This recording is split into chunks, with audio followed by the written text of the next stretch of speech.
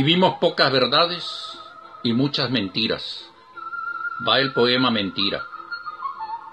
Recorrí la humanidad a su altura, las grandes metrópolis aturdidas, los mares por el aire, los caminos de a pie, sus carreteras como enjambres, las marañas frondas de los bosques, los arroyos primaverales del deshielo.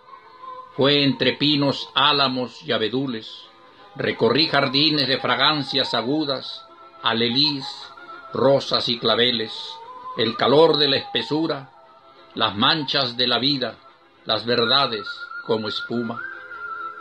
Y en ese largo recorrido, la verdad murió de muerte, no sé cómo todavía, mas quedó atrás un libro abierto que leer quisiera preguntándome: ¿por qué risueños aceptamos las noticias? ¿Por qué la indiferencia nos atrapa? ¿Por qué aplaudimos el cinismo persuasivo? La verdad muerta conoció muchos lugares, una sola fue su estrella opaca y sombría, una sola el circular camino de los hierros, donde nada frena los excesos, ni lágrimas ni gritos sacuden el sentir de los jinetes con las riendas sueltas del caballo.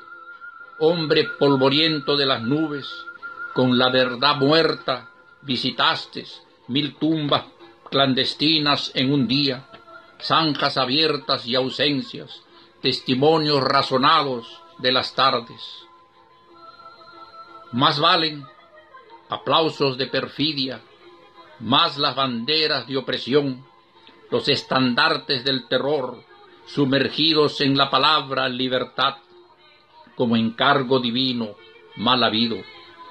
Dios manda castigar a los malvados, apadrina la orden el emperador, horizonte tras horizonte, con velas agitadas en su nombre, con marchas y redoble de tambores, él dice cumplir el encargo y nada más. En los desiertos del camello, en las Babilonia de los bárbaros conquistados, mato porque puedo y sin castigo, dice el sanguinario en la altura, de anuncio en anuncio, de guerra en guerra, sin murallas ni barreras. Mutilo, porque no en vano perecen mis soldados, porque no en vano se concentra el poder en una mano, la riqueza en un solo puñado, de astros vencedores, de verdad muerta, en el firmamento apagado, a la luz de las farolas mustias.